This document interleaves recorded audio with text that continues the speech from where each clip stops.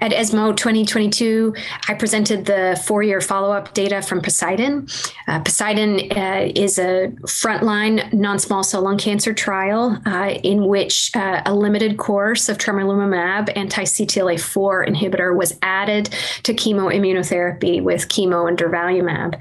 Patients were randomized to one of 3 arms: chemo, Durva chemo, or Durva Tremi chemo with Durva maintenance until progression. In the 4-year follow-up that I presented at ESMO 2022, we reported long-term durable overall survival benefits for patients treated with the Durva Tremi chemo arm as compared to chemo alone, with a hazard ratio of 0.75 and 25% alive at 3 years. The other interesting thing that we reported was a subgroup analysis looking at those patients that did the best with Durva Tremi chemo versus chemo. Patients with low levels of PD-L1, as well as non-squamous patients, had durable long-term survival with the addition of the Tremelimumab.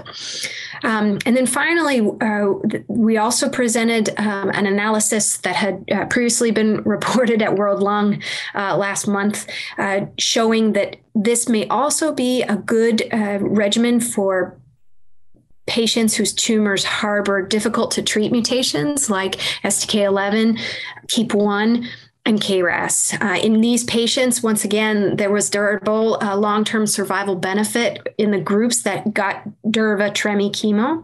And so as we look forward towards an approval of this regimen, Durvalumab, Tremelimumab, and chemotherapy, hopefully in the next few months, this might be a place where we could think about adding this regimen in for some of our patients.